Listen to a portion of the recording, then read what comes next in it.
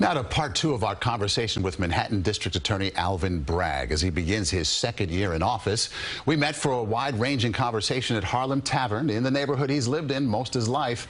After a rocky start last January, he ended the year with a win in the Trump Organization tax fraud case. He's reportedly not stopping there with Trump, and he had some pointed words for those who underestimate him.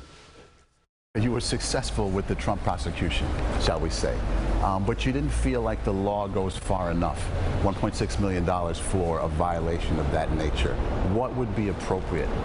We need a statute that is elastic, that will allow for, when you have something like this, a systemic, decades-plus fraud, to have fines that are not just something that can be priced in by, a multi-million-dollar corporation. And you said you're going to move on to the next chapter when it comes to the Trump Organization. Still outstanding, the Stormy Daniels case, right? The value of his assets. Says he's a victim of a witch hunt. His attorneys say you don't understand the tax laws in this last case, hinting at maybe you don't know what you're doing. Should he be held accountable? So first, the jury has so held, and the judge has done the sentencing. So I think that speaks for itself and is a reflection of the professionalism and rigor of the trial team. We follow the facts. We follow the facts in the law, and as I've said, when we conclude, we will speak either through an indictment or I will give a public statement explaining our thoughts. You started an initiative recently on homelessness in the city. You put $9 million that you seized in various cases to augment homeless programs. Some would say that's out of the purview of the DA, but you say no. Why? We wanted to invest and provide resources for people to be able to connect, help those in mental health distress, which doesn't necessarily mean that a crime was going to happen, but certainly helps the sort of order and stability of a neighborhood. The plan, though, is to sort of match people up with services as they're arrested, as they're arraigned. At what point in the process? So right after arraignment, having the connection and the services made right there. If we can address the underlying issue, we won't have what I call the churn, or the person going in for 2 weeks and coming right back to your neighborhood, right back to your corner, and doing the same thing. That cycle of recidivism is what this funding is addressed. Your dad ran homeless shelters? Where?